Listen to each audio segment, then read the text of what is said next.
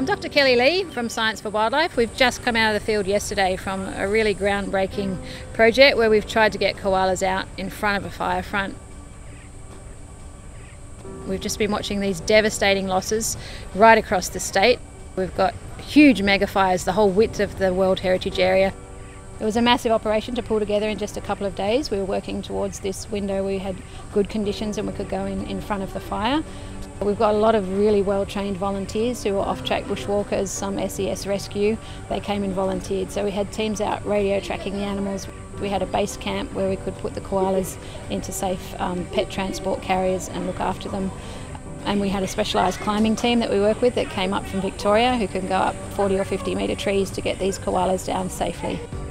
We put in some very long hours and some big hiking over many days, and we're delighted that we've got a good ratio of males and females and also some joeys.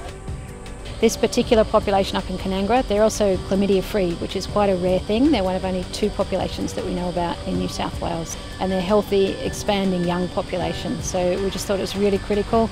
Even though we've got a relatively small number, we just needed to do something, and we've done the best we can. We're absolutely delighted that Taronga could house them for us. They said 10 animals, and we thought, well, joeys only count as half an animal, so we've squished in 12, including joeys.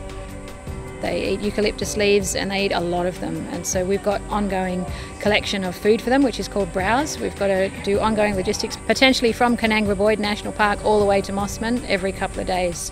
Right now we need funding basically. This project was totally unfunded. We've just done it and we're thinking about it later. We need money to pay for the capture costs, the planning, the logistics, their ongoing care and also the upcoming release.